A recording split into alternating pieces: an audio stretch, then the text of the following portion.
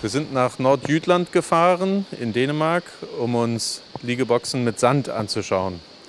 Dieser Betrieb arbeitet seit 2008 mit Sand und 10 Melkrobotern, Spaltenboden.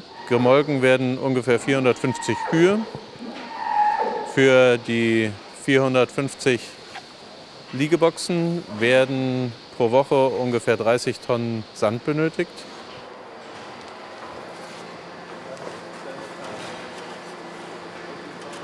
The cows live longer, and it's not anymore the legs.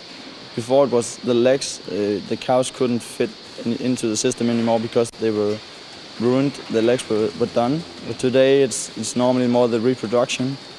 Our cows last longer.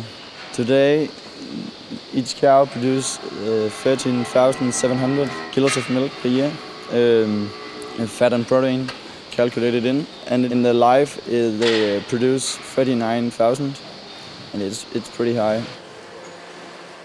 It's 2 meter deep channels that were built at that time with a pump. We should mix the manure 3-4 times a day. Then we thought that the sand would keep floating, but it's not everything that keeps floating because we can't get everything out in the manure tanks out there. So we have to, every third year approximately, we have to bring in a crane and a bobcat to bring out the sand and the manure that's mixed together.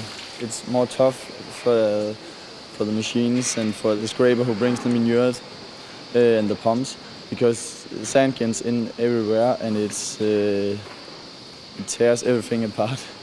But it gives so much for the cows that those extra costs are paid with more milk.